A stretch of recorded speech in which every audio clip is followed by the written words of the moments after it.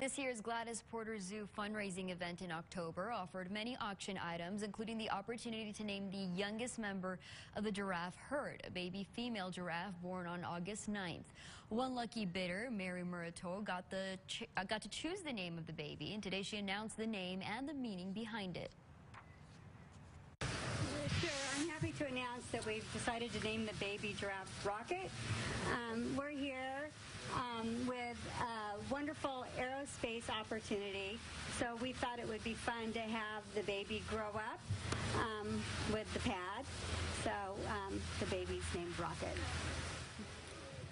And today, Local 23 News got the opportunity to see baby Rocket in all her glory behind the scenes. The female calf is only 4 months old, but is already a giant. She will soon be on exhibit with the rest of the herd at Gladys Porter Zoo.